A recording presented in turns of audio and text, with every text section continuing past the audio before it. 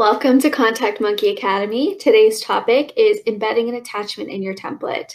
So we recommend embedding any attachments that you might have directly in your template as opposed to attaching it to your email.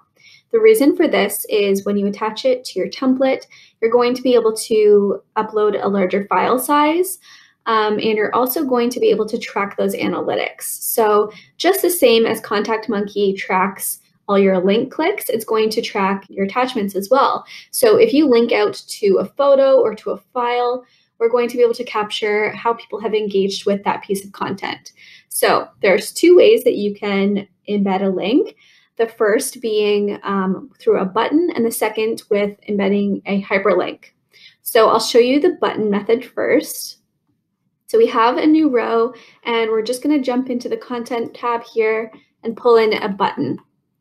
So now we can rename this button to whatever we want. I'm just going to call it click here, keep it nice and simple. And then hopping over into the content properties, you're going to be able to click link file. And this is going to bring you to your file manager where you can choose the file that you want. So if you've already uploaded the file into your file manager, you can just simply select it by clicking insert, or you can always go into upload, and this will bring you to your computer. So I'm going to pull in a new CSV file, and next is just to click insert. Okay, so now that I've inserted the CSV file, it's going to show me in the URL line that we've generated this link. Now, if someone is in your template and they click on this button, they're going to be led to this link where they'll be able to view the file you've uploaded. Okay, so now we've done the button method, and I'm going to show you how to hyperlink something directly in your text. So going into rows, I'll pull in a new row. We're going to drag and drop it, and then pull in a text box. So now we can write something similar. Let's just say click here again for simplicity's sake, and then we're just going to highlight the text. So you can do this directly in a paragraph if you wanted to make it really simple for someone to click out while reading. And then in your font editor, you're going to see a button called Insert/Edit Link. So we'll click into that, and you'll notice that we have a few options here in this form. So for link type, it's automatically set to URL, which is going to allow you to link out to a web page.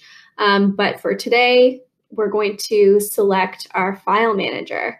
So selecting the file manager is again just going to bring us into that same page that we were in before, where we're able to select a file. So I'm going to select my CSV file again, and again we see our URL that's been generated. We can see that the text that it's going to display is click here. We can see it's going to be underlined to make it really obvious that it is a link. And then we can see that the target is opening up in a new window. So we can click OK. And then all of a sudden our words are clickable. So this is going to lead the recipient to the link that you've added.